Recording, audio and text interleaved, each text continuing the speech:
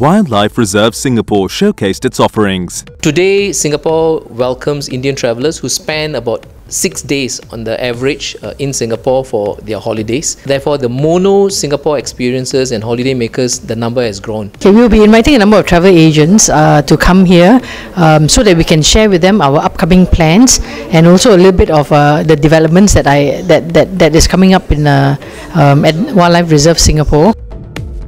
Japan registers over 14% growth in Indian arrivals during January to July 2019.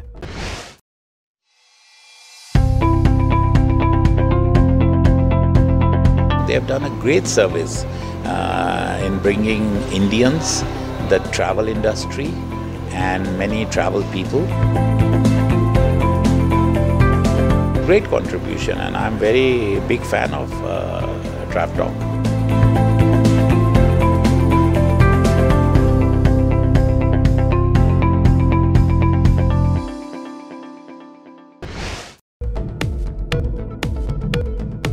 The tourism veteran Subhash Goyal shares his story of building up his company, SticTravel.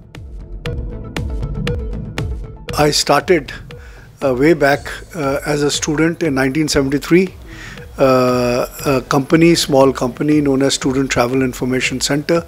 That's what STIC stands for. We had one table and one chair in the Theatre Communication building, which is now Palika Bazaar. The actual story started when I was invited to attend an international conference in Japan. But since we could not afford to buy our own tickets, I collected 15 people and I got the 16th ticket free. So that is how I got into the travel business. In the emergency, the Theatre Communication building was razed to the ground and we didn't know what to do. So we had one ambassador car. We put up the boards on that car and we started selling tickets from that car in the rubble of the Theatre Communication building.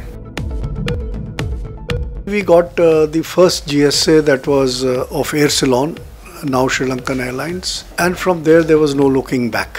And we started issuing the international student ID cards, so which is ISIC and STA Travel, and then we started selling student charters out of Bangkok and Kuala Lumpur, and slowly, brick by brick, we built up the organization. I'm very happy that I was elected president of the Indian Association of Tour Operators. I'm also one of the founder members of TAFI. Faith, I was elected as the general secretary and given the responsibility of India Tourism Mart.